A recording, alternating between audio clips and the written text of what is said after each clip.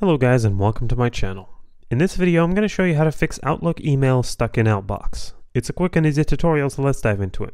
To get started, launch Outlook by heading to the search bar. Here, type in Outlook. Select Open from these options, and once you're inside you'll find yourself surrounded by your incoming emails.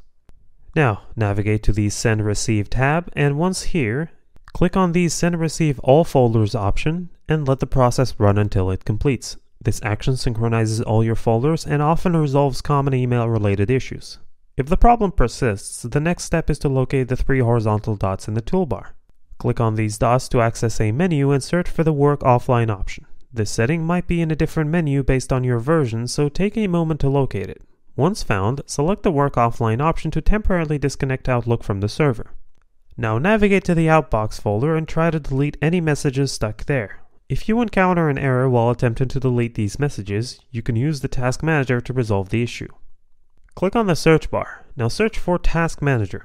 Press on Open, and in the Task Manager window, locate Microsoft Outlook in the list of running applications. Right-click on it and choose End Task to close the program. After doing this, reopen Outlook and attempt to delete the stuck emails again. If emails remain stuck in the Outbox or if the issue recurs, you may need to adjust some settings. Click on the File tab and select Options from the menu. Go to the Advanced tab, scroll down, and locate the option labeled Send Immediately when connected.